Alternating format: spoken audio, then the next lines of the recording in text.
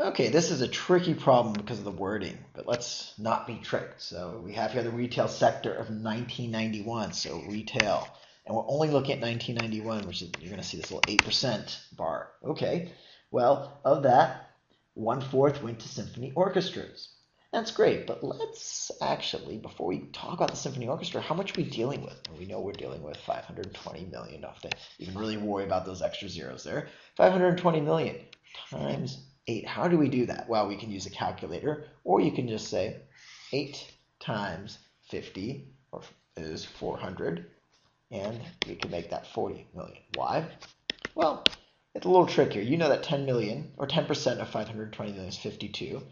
And what's 8 times 5? Well, that's 40, so you can know it's a little bit less than 52. And we're going to cut off that 8 times that 2 because that's a kind of a small number. And looking at the answer choices, there's a bit of a spread. So we can ignore that and we can say, okay, $40 million total went to the arts from retail in 1991. Now we can say that from that 40 million, 1/4 went to symphony orchestra. That's great. What's 1/4 of 40? Well, that's 10. 10 million symphony orchestra. We'll put S for symphony.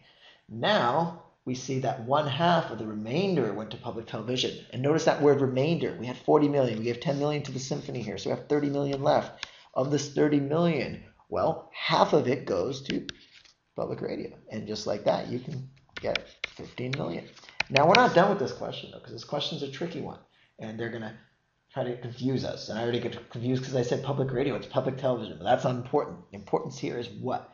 Approximately how many million more dollars did the retail sector contribute to public television than to symphony orchestra? Well, here's public television, 15 million.